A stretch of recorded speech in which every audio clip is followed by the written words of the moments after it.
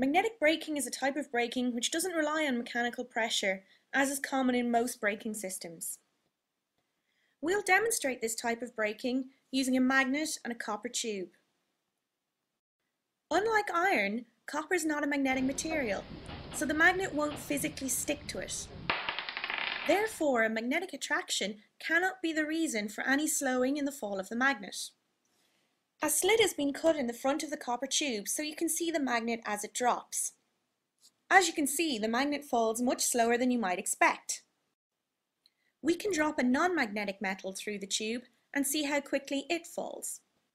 It falls much faster. Therefore, magnetism must have a role to play in this process, even if the magnet is not being physically attracted to the copper tube. If we look down on the copper tube as the magnet falls through it, you can see that the magnet never touches the sides of the tube. Therefore, friction cannot have a role in the magnet's deceleration. Using the following cartoons, we can explain the processes that are actually happening. Again, we see the magnet dropping through the tube. The red lines are added to represent the magnetic field produced by the magnet.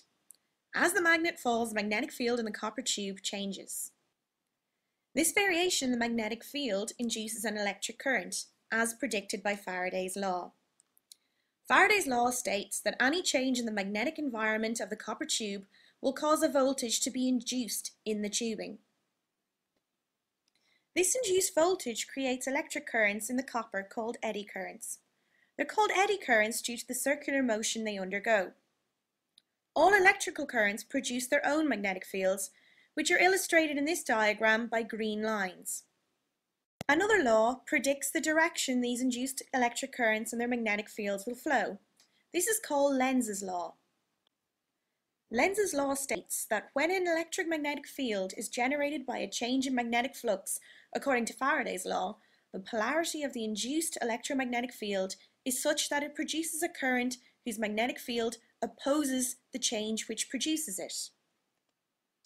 Essentially, this means that the magnetic field created by the eddy currents oppose the magnetic field created by the falling magnet.